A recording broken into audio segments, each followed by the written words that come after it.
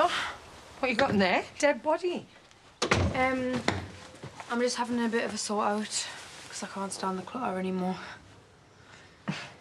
Yeah, right. So why is that big 6-foot neon sign above your head flashing guilty? I was going to tell you, but I thought maybe it was better if I just did it and then told you so you couldn't talk us out of it.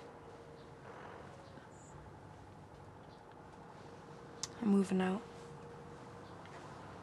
To where? The B&B. I'm going to be on-site manager. I get my own room, tiny pay rise, loads of responsibility. Oh, that's a good thing, is it? Well, I can't stay here, can I? You may not be uncomfortable having me here while you and your boyfriend are at it every night, but I am. Well, look, the only reason that I'm here is because of you. Well, don't let Andy hear you say that. It's all right, man, he's not here. What am I supposed to do without you? Andy's got the kids all weekend. So?